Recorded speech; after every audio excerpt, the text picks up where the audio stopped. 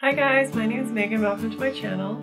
Today I'm doing my 34-week pregnancy update. Please don't mind the sniffles. I am feeling a little bit under the weather lately, and so if my voice sounds kind of funny and I keep sniffing, it's because I have a little cold still. I actually think it's possibly from pregnancy because I've had kind of a stuffy nose throughout this whole pregnancy, and now it's a little worse, so I'm not sure if I have a cold or if it's just a pregnancy symptom, but we'll see. Demetrius is about the size of a cantaloupe now, and I now weigh 189 pounds, so I've gained a total of 49 pounds since the beginning of my pregnancy, but I've only gained 1 pound since my last update, which was 2 weeks ago. And that's totally fine because I have been feeling under the weather and not eating as much lately, so I kind of figured I hadn't gained as much as I normally would have. His movements are definitely getting stronger. I notice him all the time now, even when I'm walking around working, when normally I would just be too distracted to notice. But now his movements are so strong that I can feel it all the time, and I feel these big swooping movements over on the right side of my belly as I'm walking around doing dishes or folding laundry or something, and it's really fun. I've been having more recs and hicks more often, and sometimes, especially in the evenings, for some reason they seem to be a little painful, like more the feeling of a period cramp and my stomach tightening, which is interesting because I didn't have that with Sophia's recs and hicks contractions until my actual early labor. So it freaked me out a little bit the first time it happened, but I was doing some reading and it can be a little bit painful, and they're definitely not like full contractions. Like, I know what those feel like and it's not that, but it's interesting that they are quite different from Sophia's. I just had a naturopath appointment because my naturopath has been out of the office for months. She's been on maternity leave, but I just wanted to get checked up and make sure my thyroid was doing well. If you guys don't know, I have Graves' disease, which is hyperthyroid, and during pregnancy it actually goes lower, so I have hypothyroid during pregnancy. Thankfully, during this pregnancy, I'm not having to take anything for my hypothyroid. With Sophia's pregnancy, I had to start taking some herbs to bring it back up, which was really weird because I've always had to take herbs to bring it back down.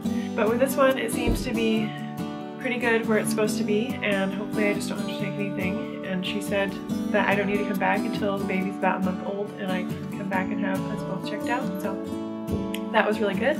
But we do know now from when I had Sophia that after the baby's born, my thyroid will probably shoot way up really fast. And so she gave me my herbal tincture to start taking like the day the baby's born, just make sure that we keep it like at hopefully a more even keel than with Sophia, because we had kind of a scare with her where I thought I would have to stop breastfeeding when she was only 3 months old. Thankfully that didn't happen. Hopefully now that we know that that's probably going to happen again this time, we'll have a better handle on things.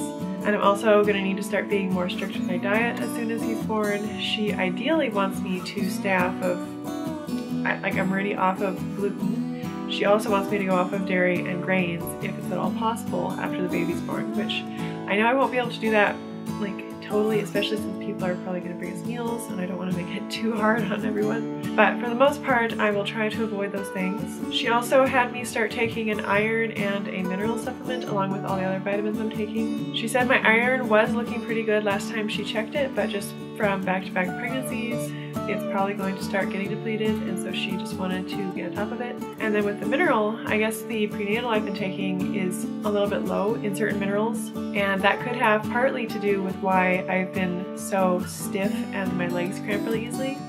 So hopefully that helps. It hasn't yet. I haven't noticed a difference, but I've only been taking it for a few days. But that would be amazing if that made that better, because the cramps, the leg cramps, have been terrible. And that brings me to my next thing, is more muscle cramps, especially at night. If I have to roll over and use certain leg muscles to roll myself over because I'm so big now, my legs cramp so easily and it's ridiculous. I've also been having more heartburn, and mostly at night, and that wakes me up. I also have to pee 500 times a night, it seems like, but so it's definitely been harder to sleep, that's for sure.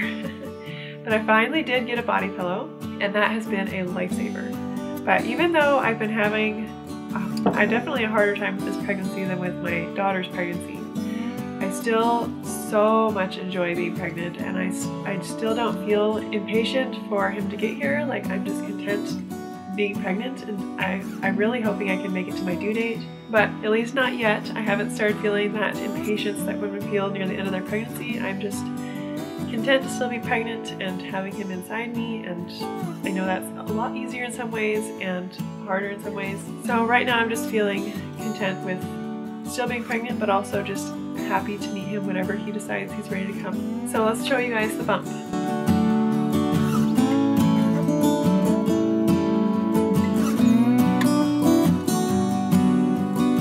I'm always feeling his feet over here, and they like just swoop all the way along my belly, and it's so fun to feel, and you can see it from the outside. So that's all for my 34-week pregnancy update. I hope you enjoyed this. I can't believe how close I'm getting. Hopefully I'll at least be able to do a few more of these updates for you guys, but I will see you in my next video. Bye!